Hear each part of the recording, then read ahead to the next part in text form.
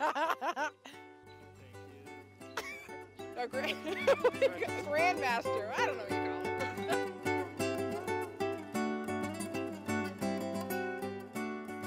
Welcome to Bird to the Wise. I'm Dr. Jackie Berry. I'm here at Little Eagle Farm, and I'm visiting Charlie Coop, who is a master falconer in New Berlin, New York. And I'm going to talk to him and his apprentices, Mike and Nikki, about the process of becoming a falconer under the New York State Falconry Association rules and regulations. There are also some federal laws that they have to adhere to. So why don't we go and pay attention to what Mike and Nikki and Charlie have to say. We've been living here for the last 30 years. I'm originally from downstate New York. I have been a hunter since I was 15 years old. And wow. Falconry was something that I kind of got a hold of when I was about 17. We raised 2 falcons, which turned out to be 2 sparrowhawks at the time. Oh, okay. And we had learned how to raise those from Dr. Heinz Mang, yep, who was doing the research on trying to save the peregrine falcon. At that time, I wanted to try to get my license, but I couldn't. At that time, everything was banned. So okay. I finally found out about it around 2005, and in 2006, I got my license, and today I'm a master falconer. That's excellent. That's quite the journey. Yep. So that's good. Everything's kind of come full circle because you knew you were a hunter at heart when you were 15 years old. Yep. Okay. Yep. So if you were to give a piece of advice to someone who wanted to get into falconry, what would you tell them? What are the steps involved? Well, there's a lot of different steps. You have to take a test, and you have to have a good knowledge of the raptors that we use. Okay. So when you're an apprentice, you can only have red tails or sparrowhawks, which are either falcons or the buteos, which are the would be the red tails. But each type of bird reacts differently and hunts differently. So depending on what kind of hunting you want to do, it's just like somebody that is a gun hunter. Yeah. They select out which gun they want to go ahead and hunt with. Yeah. We do the same thing, only we use the different birds. So I'm here today with Nick and Mike, who are apprentices of Charlie. Unfortunately, Nick's bird is sick. She's not feeling very well. Do you want to tell us what happened with that? I went up to the muse this morning, and her weight's a little low. I do believe once I get her weight back up, she'll act a lot better. Yep. I will be taking her to the vet to have her checked out to make sure she doesn't have West Nile or sour crop or any of the other diseases that they get. And then what happens, let's say, unfortunately, if she does have one of those diseases, how do they treat it? There's antibiotics to treat. There's ivermectin we can give her. Yeah. The problem with West Nile is it can be treated, but will never just go away. Oh, it's kind of like when humans get Lyme disease. Yep. It just sits in your body forever and ever. Yep. Okay. And what's her name? Her name is Scarlet. Scarlet, I hope you feel better. What birds is it that you use that someone would need to do research on before the test? When you take the test, you have to have a full gambit of a lot of the different birds that are that we use in falconry, so that they have a recognition for them: sparrowhawks, peregrine falcons, red-tailed hawks, Cooper's hawks, gyr falcons. Kestrels are one of the few birds that have different color variations between the males and the females. And the feathering on the back of this one, being that it has the stripes and the brown, that there indicates that she's a female. The males have gray patches on their back. She's only a few weeks old, and in a few more weeks I'll be able to get her where she's eating grasshoppers and crickets, and getting her to also eat mice, and once she's ready to do that, then I can go ahead and release her back to the wild. What is involved in the test? Is it mostly paper and pencil, or do they ask you to actually go out and demonstrate your skills with a bird? No, it's all paper and pencil. Okay. Okay. After you take your test. They score your tests. You have 100 questions on the test. Okay. Out of that, you have to have at least an 80 on the test. Okay. In order to pass. The test was difficult. Yeah. I hit print on the print the study guide, Yeah. and it printed out a book that was that thick, and it said read and memorize this for the test. And I've been taking tests forever, and Sure. you kind of gloss over, and you know that they're going to hit on certain things, but they're going to gloss over others. And I'm glad that I took the time, and I kept getting a little worried about it because I kept hearing it was a very difficult test. Yeah. And I kept worrying about it, so I'd read it over and over. And that darn test, it had the most obscure questions in the world in it. And they weren't kidding. You had to memorize that book. Really? And it was crazy because they would come up with these very strange names and Greek names for things, and I don't speak Greek. Right. How many times you're allowed to take the test? As many times as you can. As many times as you can? It took me 3. It took you 3? It took me 3 until I finally passed. Then you have to find somebody that's willing to be your sponsor, and your sponsor is somebody that has to work with you for a minimum of 2 years. And then you and your sponsor work on putting together your facilities where you're going to house your bird. Then you have to get that inspected by the state. Okay.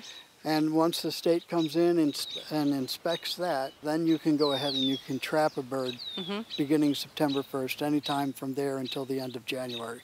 And depending on whether or not you want to try to get a kestrel or whether you want to get a red tail, those are the birds that you're going to seek to try to get with your sponsor. Yeah. And then you take it from there. From there, the learning part of it actually does start to exist, because now you have a bird that you have caught from the wild, and you have to work on getting that to trust you enough to just sit on your fist at first, and then from there work on gradually getting it to fly to you. Yeah. And with most red tails and kestrels, you can get them to start doing that and being able to free fly them in 6 to 8 weeks. The most challenging thing, I think, is the first time that you release the bird to hunt. Yeah. And is she going to come back? Yeah. Did I do it right? And if you've done it right, hopefully. But that was very challenging, and I was always hoping that it would get easier. Yeah. But it doesn't. It doesn't get easier. You're constantly the first time you throw the bird in the tree, she knows she's free. There's no fooling the bird. She knows that she's free. She's got wings. Yeah, she's got wings, and you can tell by the way she's just looking at you. Yeah. She knows she's free, and the only reason why she comes back to me is because of the relationship that we've built. Right. And hopefully I've done that part right. Yeah. And so far, I've brought her back at the end of each hunting trip. Okay, so far. So that's been your favorite part? Yes. And your favorite part? Favorite part? Yeah. Bringing the bird home at the end of the day. Yeah. I mean, we've been on with other falconers. We've gone out hunting and watched the bird fly 2-3 miles away. We've had to chase them down. Yeah. Done all that, but the good day of hunting is the day you bring that bird back home with you. Okay, so I'm so wrapped up in this test and whether or not I would pass a 100-question test. It's multiple choice, right? Yes. It is? Yep, it is multiple choice. Okay, thank no goodness. essays. But in addition to the test, there's the procedure where you and your sponsor build the 8x8 Muse, what's it called? Yep. And the New York State has to come in and inspect that. Yep. So there's a lot more to this than I think I and a lot of other people realized. So you got all that set up. Now you're ready to trap your first bird, right? Okay, so you're going to trap your first hawk or kestrel. What kind of trapping procedures do you use? Well, we're allowed to use different nets like the Dogazo or the mist nets. Yep. And we're also allowed to use various different traps. Yeah. Whether they're something like what they call a BC trap or the goshawk trap. Yep. BC trap will hold the bird there. Okay. And you have to be there when you're putting a BC trap out. Yeah. The goshawk trap covers over the bird and holds it in an enclosure. Yeah, okay. And that there, although you might have some injury with that bird, it's usually just no more than just a bump or a bruise on the cirri, which is the soft spot on the edge of the beak. But I do want to emphasize for anyone who's paying attention that these traps are 100% humane and in fact authorized by New York State and the federal government as being the ones you should use. Yes, and if there are any injuries that do occur when the trapping process is going on, then it is the falconer's responsibility to make sure that that bird gets whatever kind of medical care it needs in order to best be suited for the bird. What's Isabel's story? Well, they were both taken in 2016 from the wild as juveniles. They were same trap within a day or two of each other, and right in the same location. So anything is possible. They could very well be related. But Isabel seems to be feeling okay. She is. She is. She's in very good shape. She's very heavy right now. Her normal flying weight would be 990 grams. This morning she was at 1,085 grams. So she's considerably heavier than what she would normally be if I was thinking about flying her. But being that it's in the middle of summer, you can see that she looks a little fuzzy. She's in her molt, so she's dropping feathers. So the idea is I want to keep her happy and healthy and heavy, and that way she's in the best possible health to drop feathers, and that the next set of feathers are very solid and they're very healthy. So how many members are there in the New York State Falconry Association? Right now we have about 125, I believe it is. There's only about 450 licensed falconers in the state. Out of that, there's probably about 150 or so that are master falconers. There's a fair number of falconers that are in the general falconry range, and then there's usually somewhere around 70 or 80 that are in the apprentice stage. There aren't a lot of women falconers, but in the last couple of years I have noticed that there is an increase in the number of women falconers.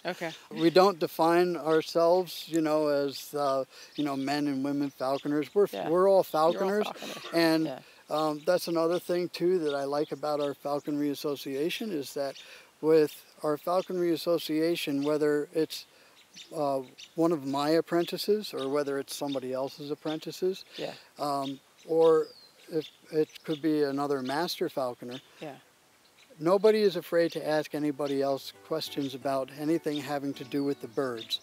We're all there with the same interest, and we all are willing to share our interests and our experiences with each other. I like that. I like that it's open and everyone feels comfortable talking to everyone else, because how else are you going to learn? And the spirit of it just seems very communal. So I do like that. What's been the most difficult part? For me, it would be to maintain weights when you're younger. Well, when you first started out, and then actually to figure out, okay, if I feed this animal X amount of food, it'll gain this much or lose this much, or to maintain try to keep it as perfect as possible. It's very hard to do, especially when you get like a real cold night and they take up so much more food, and they lose so much more weight. But over the years, I've gotten a lot better at that. What about you? What do you think has been the most challenging part? Everything is challenging. Nothing's easy. There's nothing easy about the sport. It is. It's a constant.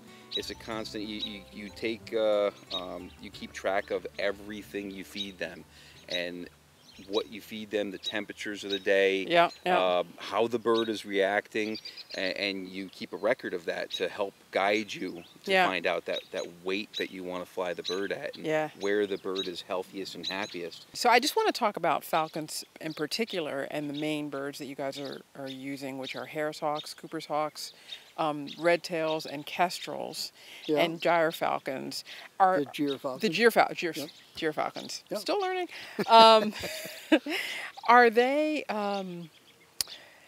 Are there a lot of differences between those types of birds in terms of personalities? Oh, sure. Well, your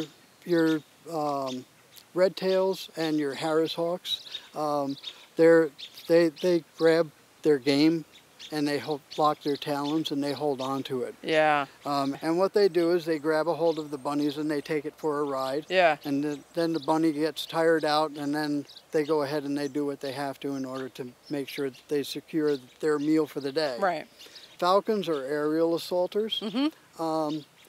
There's when they're pursuing game, they want to have game that's mostly up in the air. Yeah. And what they do is they don't have to necessarily grab a hold of it. Yeah. Although sometimes they do grab a hold of it, and while they're still in mid-flight, they'll go ahead and they'll bite the neck.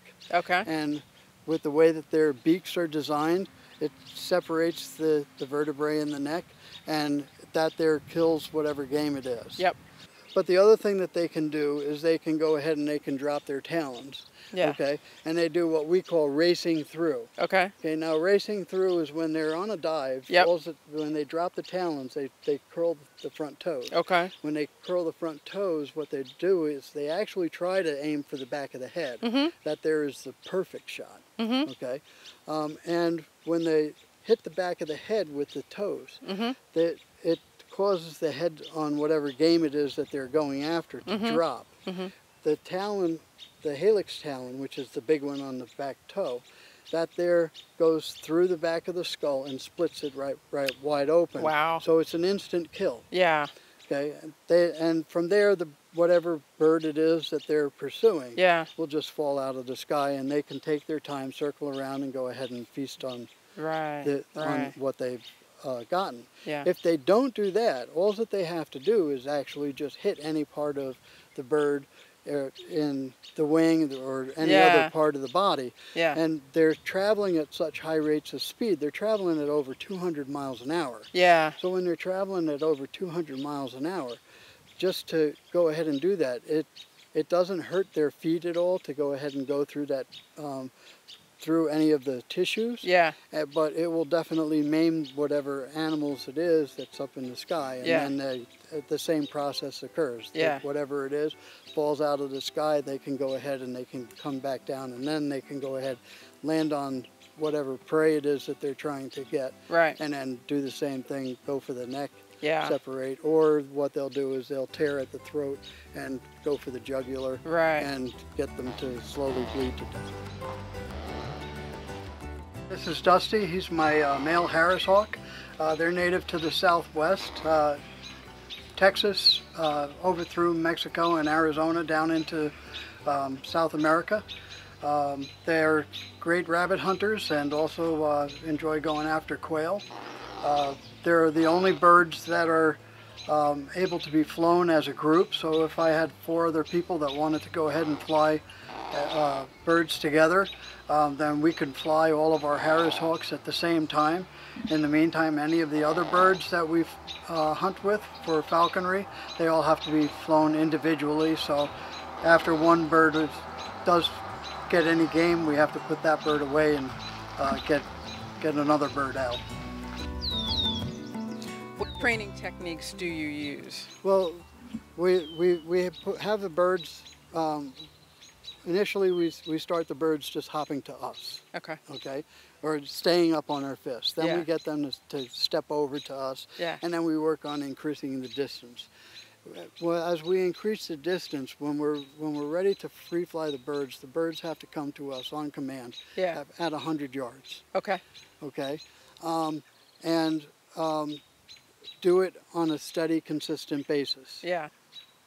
And all of that is based on working with them, and you can tell whether or not as you're going through, whether or not they're going to behave or whether or not they're not going to behave. Yeah. And sometimes it's just a matter of their weight is too high or their weight's too low. Yeah. And that there is another thing that we also have to monitor once we get ready. Once I start getting ready for my season, I start working with my birds, putting them on the scales in August. Yeah. And I start weighing them every single day to make sure that they're at the proper weight for me to be able to go out and hunt with, so that they're so that I know whether or not they're going to be able to sustain the battles, or whether, and if not, whether or not I might have to get into a battle situation with them sooner as opposed to later, whether or not I want to keep them closer or give them a little bit more room. What is the weight range that's appropriate for hunting? It's gonna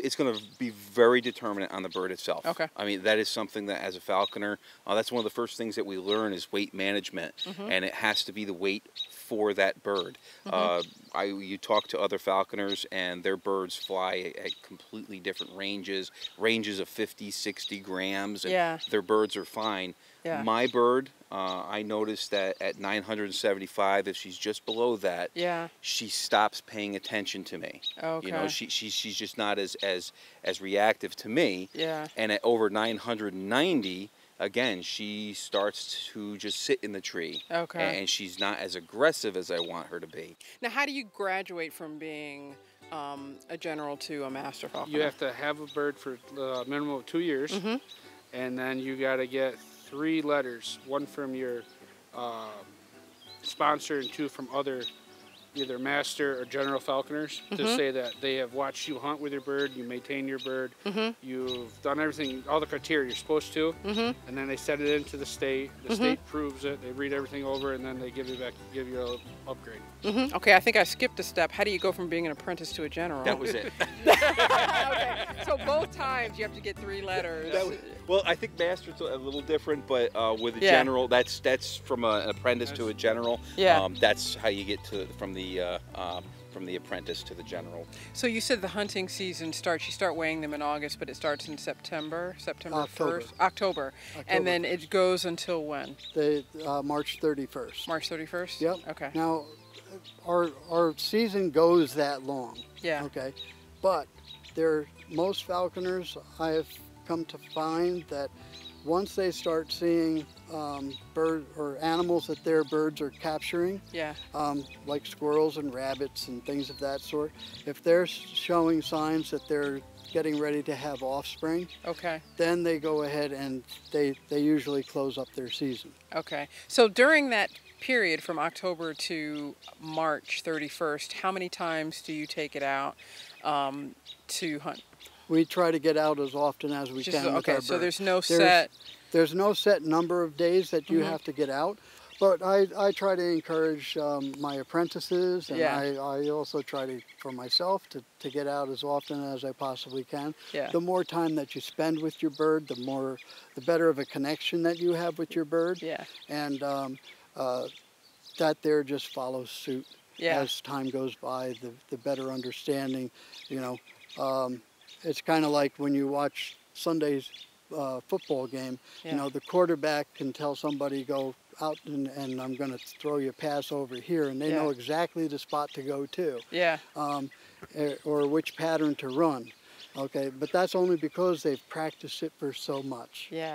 What advice would you give to a brand new apprentice? Find a good sponsor.